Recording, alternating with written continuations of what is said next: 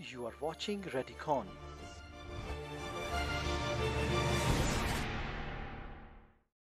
Okay, one more case. You can see sagittal and axial images of a patient.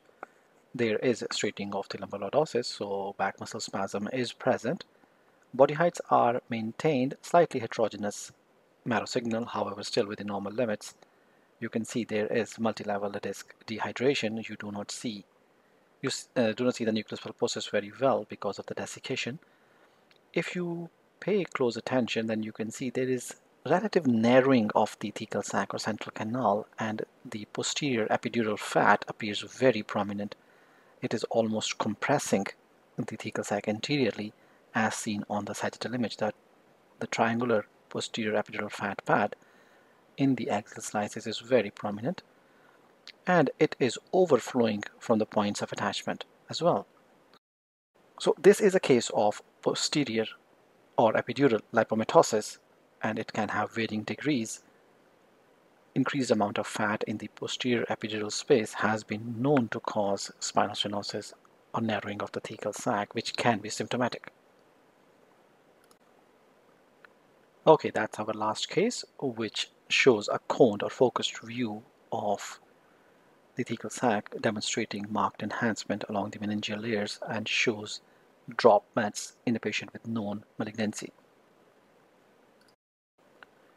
That's our complete checklist based on A, B, C, D, E.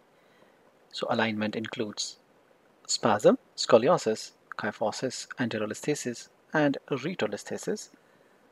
The body of the vertebrae or bone marrow issues include LSTV or lumbosacral transitional vertebra, fractures, mass lesions such as hemangiomas or metastases, osteophytes, enthesophytes, Romanus lesions, and ankylosing spondylitis. C or conus, we looked at masses, teething, myelomalacia, myelopathy, and syrinx will be shown in the case examples. Then finally D for discs, we have herniation, centrally, laterally, or far laterally, facet joint osteoarthritis, ligamentum flavum thickening resulting on impingement on the central canal or narrowing of lateral recess or exit foramina, and facet joint effusions. E is for epidural fat or extras, arachnoiditis, synovial cysts, previous surgeries, sacral torlov cyst, presacral space issues, neurofibromas, and not to forget your review areas, in which you can see AAA or abdominal aortic aneurysm in the uroperitoneum, lymphadenopathy, renal masses, pelvic masses, free fluid, psoas abscesses, or paraspinal muscle issues, including abscess or collections. Once you have reviewed your checklist, then we must think what to put in the report.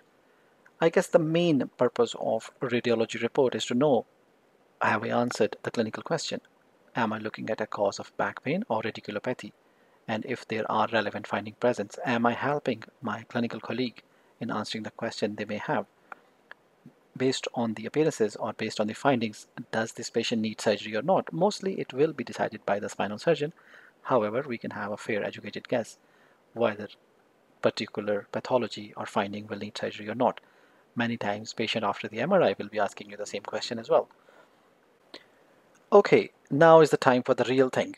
Now you will be looking at the cases, making your own assessments, making your own interpretation based on the findings, and then preparing your own notes. For that, you will be given a separate link into our case archive, in which you will be able to see all the DICOM Unpacks enabled cases.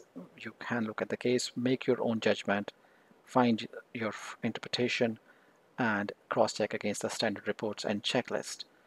Please visit www.radicon.org, and once you are into the course, you will be able to get a further link for the case archive.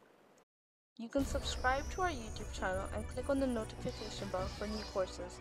For more modules and Radiology CMEs, please visit www.radicon.org.